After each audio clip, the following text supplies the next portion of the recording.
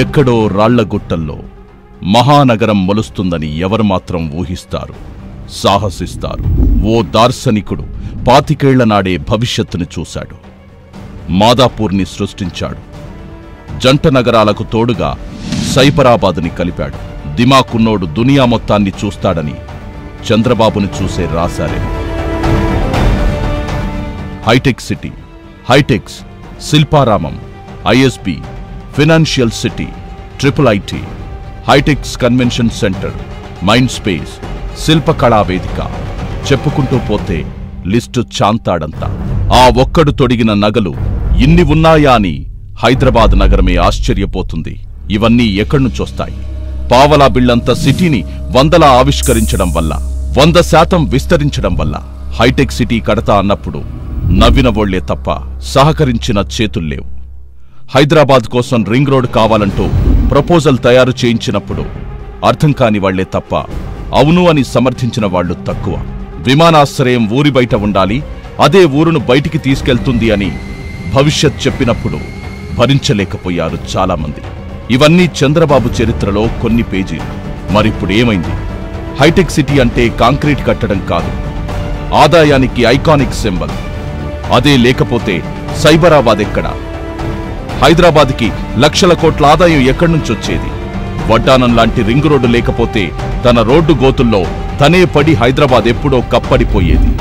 శంషాబాద్ రెక్కలు తొడిగాకే హైదరాబాద్ ఎగరడం మొదలైంది.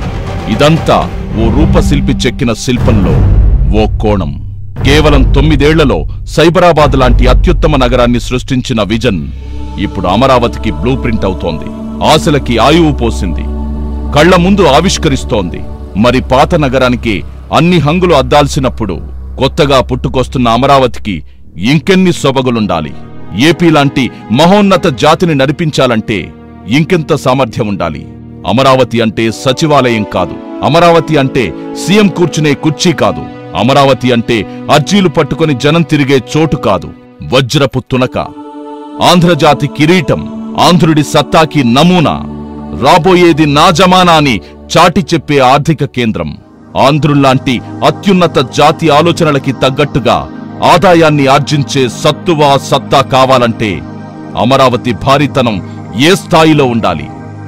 మనలో కొందరు మాత్రం అమరావతిని దెబ్బతీసేందుకు కుట్రలను పుస్తకాలుగా వదులుతున్నారు. ఆంధ్రజాతిపై పగబట్టిన ఢిల్లీ మూకల చేతిలో ఆయుధాలవుతున్నారు. శత్రువు దండయాత్రకి ద్వారాలు తెరిచిన ఇంటి దొంగలు నలిగిపోయారే తప్ప నిలబడిన చరిత్ర లేదెక్కడా.